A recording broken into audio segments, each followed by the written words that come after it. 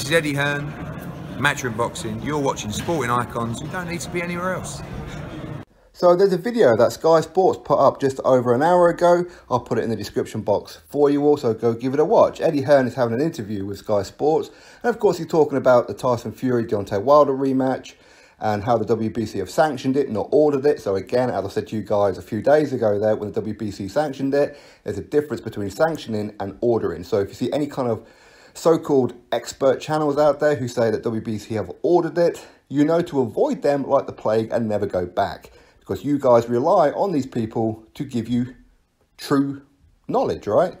But instead they're feeding you false information. It's a sanction, not an order. So of course he spoke about that in the video. He spoke about potential Tyson Fury and Anthony Joshua, that Tyson Fury has reached out to him. And of course with Anthony Joshua versus Deontay Wilder for undisputed. Again, you see, he's saying all this, but he's saying that Tyson Fury may not like me. I don't have a good relationship with Frank Warren. I don't have a good relationship with Deontay Wilder's team. But know that when it comes to business, it's professional every step of the way. I will pay you what I tell you I will pay you when I tell you I'm going to pay it. And that's all about reputation. It's all about, if you promise somebody something, then you do it. And if you try and look on Google and anything like that, type in Eddie Hearn being sued by fighters for non-payment, Barry Hearn, Matchroom Boxing, Matchroom Sport. You won't find anything, because no matter what you think of these people, they will always pay. A boxer, yes, okay, a fighter gets into the game because they love fighting. They look for glory. They love glory. They love people supporting them. They love all that kind of thing. They want to be champions. They want to prove they're the best. But ultimately, it's about getting paid. It's a job. It's a very dangerous job as well. So if a promoter, a manager, a sponsor, an agent, whatever it may be, if you tell a fighter, I'm going to pay you X amount, and I'm going to pay it to you on this day, then you make sure that you do it.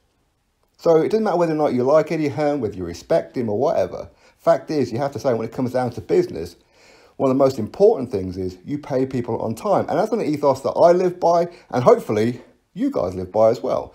And it goes for every day in your own life. You could be having a good time with your pals in the pub, in the bar, in the nightclubs. And before you know it, you feel like you've still got like a bit of energy left. You want to stay out a bit longer. You look in your wallet. You don't have too much money left. You turn to your pal, say, hey, listen, can I borrow 20 quid? I'll pay you back tomorrow. I'll pay you back Friday. And if they give that to you, then if you told them you're going to pay them back tomorrow or Friday or whenever or on payday, then that should be your priority over everything else.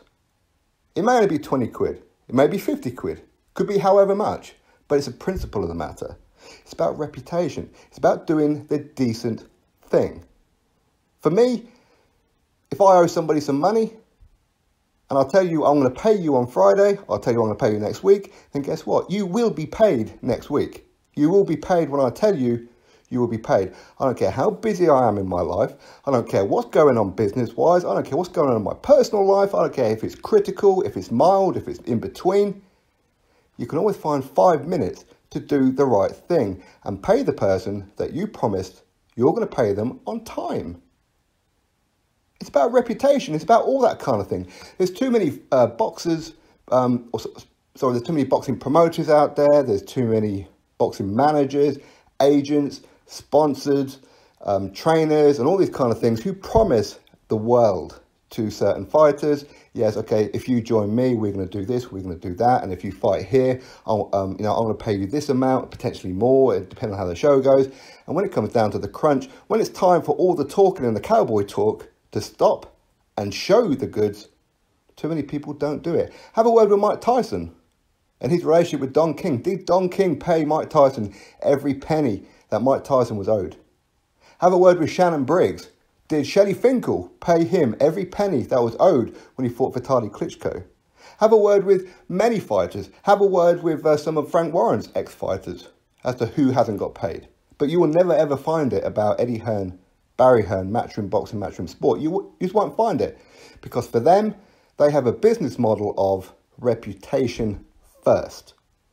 Paying your fighters is important. Paying your clients, because at the end of the day, you work for them. So they will pay you, whether the show is a huge success, whether it's a flop. If they promised you 50 grand, they will pay you 50 grand.